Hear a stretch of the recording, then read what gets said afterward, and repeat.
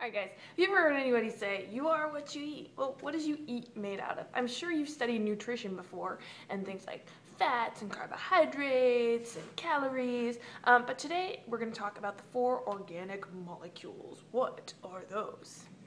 So the organic molecules that are present in an organism because of eating and digestion are used to build cellular structures like cell membranes and organelles, as well as repair damaged cells and tissue. And what's crazy is all the diverse structures of different organisms are made from the same basic molecules, and we're going to talk about those today. Now, be sure you get this straight. In biology, organic means relating to organisms, things that contain covalently bonded carbon, not grown without the use of antibiotics, pesticide, or other industrial chemicals. We are going to forget that definition in biology class. That's something different. Organic means in biology something relating to carbon. Carbon. So think organic in biology class, think carbon. All organic molecules contain covalently bonded carbon. And what's really cool about carbon is that carbon atoms can bond to other carbon atoms, which gives carbon the ability to form really long chains, almost unlimited in length. And these carbon-carbon bonds can be either single, double, or triple. And the chains can be straight or branched or even shaped in rings. So carbon is unique in that it can form millions of different large and complex structures. Now there's a really good video about carbon. I'll put the link for it in the description for this video that you might want to check out if you're interested in the molecular structure of these organic compounds. So remember, all organic molecules contain covalently bonded carbon. So when we're thinking about carbon as the base of all these organic molecules, we need to think about how it cycles through all living things, through processes like photosynthesis and cellular respiration and death and decomposition, pooping, all that stuff. Carbon is there and cycling through the world. Okay, so just a quick little background on how these 4 types of organic macromolecules are formed. There's a few different chemical processes that I want to talk about really quickly, and then we can move on to naming these molecules. So the first one will be polymerization. So small units, which we call monomers, are going to be joined together to form large units, polymers. So the making of polymers is polymerization. Dehydration synthesis, think about when you're dehydrated, you lose H2O, and that's exactly what happens here. So dehydration synthesis is going to join molecules together by removing water. And finally, the opposite, hydrolysis. When you get hydrated, you're adding water. So that's going to break molecules apart by adding water. So these two are opposites of each other. So what are the 4 organic molecules? Well, the big categories of the 4 organic compounds or molecules are lipids, proteins, carbohydrates, and nucleic acids. Talking about it is making me hungry. And I have this nice burger right here. Looks really good. I think I'm going to eat some of it. And as I eat it, hope you guys are hungry because we're going to be talking about the organic compound within this burger. So I'm sure you're just starved with anticipation. The 4 organic molecules are lipids, proteins, carbohydrates, and nucleic acids. I'm sure you've heard of some of these before, but we're going to go through them one by one. So what organic molecules do you think can be found in a cheeseburger? Well, you see the nutrition facts here. You've probably maybe looked at those before. I don't know, depends on what you care about, what's in your food. But we're going to pay attention to things like carbohydrates, protein, and lipids. Fat is lipids. Alright, so what part of this burger do you think has the most carbohydrates? Well, you probably already guessed it.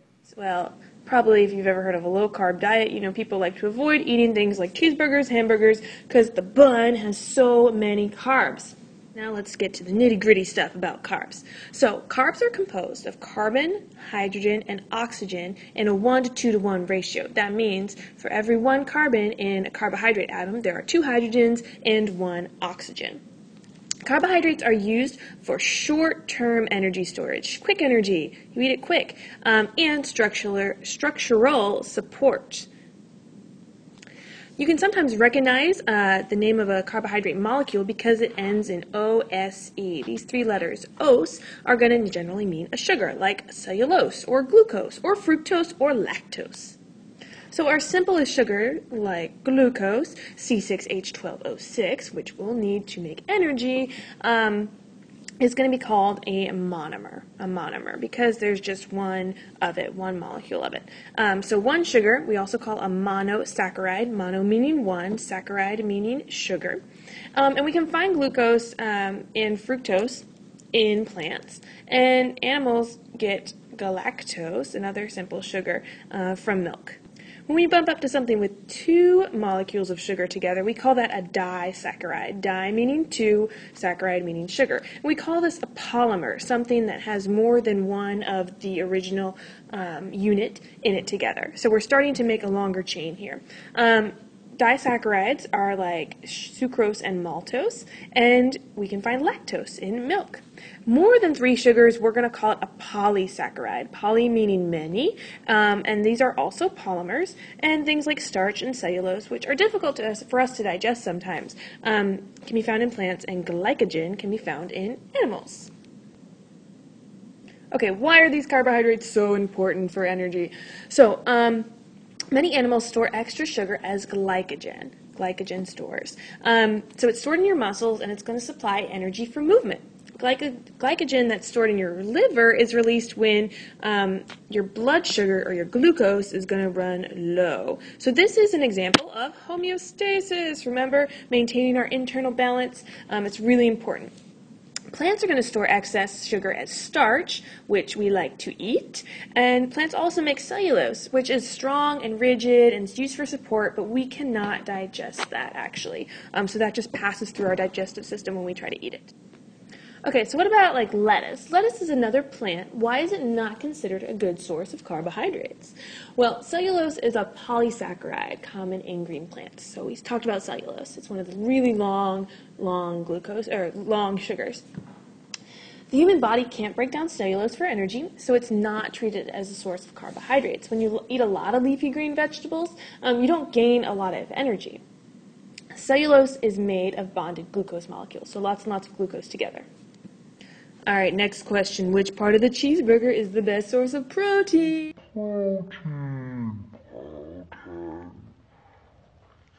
Okay, so now we're going to talk about proteins. Now, proteins are present in every cell, tissue, and organ in our bodies. And these proteins are constantly being broken down and replaced. So you think about protein, okay, I want to eat protein, I want to get muscle, I want to get big and strong. Protein isn't just for your muscles. Again, it's for every cell in our bodies. And we'll talk about all these different types of proteins that our bodies know how to make in order to fulfill daily functions. So proteins have carbon, hydrogen, oxygen, and nitrogen in them. Same stuff, but we're adding as the sugars, but we're adding nitrogen. It's going to provide structure for cells, bones, muscles, tissues, organs, hormones. Most everything in the body does what it does because of proteins. And really importantly, there's some special proteins called enzymes that help with cell metabolism, which is, again, how we get our energy.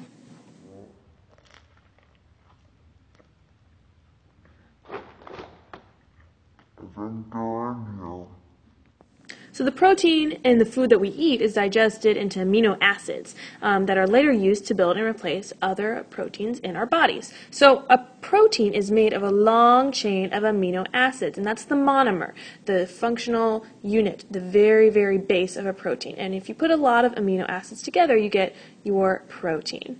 When the amino acids join, they form a polymer called a polypeptide, lots and lots of peptide bonds. It's because the monomers in a protein are held together by peptide bonds. So, bummer thing, proteins can be destroyed by extreme heat. When you have a fever, these proteins start to unfold, and they have a very specific folding structure. And when they unfold, they lose their shape, they aren't able to do the jobs they're supposed to do anymore, and we feel the effects. So this is called denaturing, when a protein is destroyed or loses its shape. So let's talk a little bit more about protein structure. Now, we know amino acids are the building blocks of protein. So this is the structure of a general amino acid. At the top, we have a hydrogen here. This is our hydrogen. In the center of it all, you see is a carbon. Very good. Another side is our carboxyl group. Carboxyl right here. This is our carboxyl group. You can see there's an oxygen with a negative charge on one end. On the other side, over here, we have what's called our amino group. And when these form chains together, this amino group can bond to another carboxyl group on the other side of another amino acid. And down here we have what's called our R group, which can change. There's no R element that's there. It's just a different position for other things to attach to. So what's cool is that, making this look more like a double bond and not a triple bond, all amino acids have the same amino group and the same carboxyl group, so they all look like this for that part. But each amino acid has its own unique R groups, so this changes with each of the 20 different essential amino acids. And what's crazy is only 20 amino acids can combine in different arrangements to form all the different types of proteins in our bodies. And shape is super important. If a protein's not the right shape, it can't do its work, or it might only have partial function. So think about that. 20 different amino acids, only 20 to get all the different proteins to make up all the living things on Earth. Why does the meat have so much protein? Well, it's kind of a wimpy burger after all. So not that much protein. So back to this question, why does the meat have so much protein? Why do people say eat meat if you want a lot of protein? Well, beef comes from the muscles of the cow, and muscle cells are packed with lots of protein machinery that makes small motions that create larger muscle motions. So we need this muscle part of an animal because there actually are a lot of proteins within the muscle. Not that there aren't other places as well, and you can find proteins in lots of different plants as well as animals. What part of this burger has the most fat? Well, lots of it, but let's talk first about the cheese. Okay, so what is fat? Fats are a type of lipid. Lipid, it's another one of our organic molecules. Lipids, like we said in our water properties video, are hydrophobic, water-fearing. They don't like water. So lipids include fats, oils, waxes, phospholipids, and steroids. Lots of different things.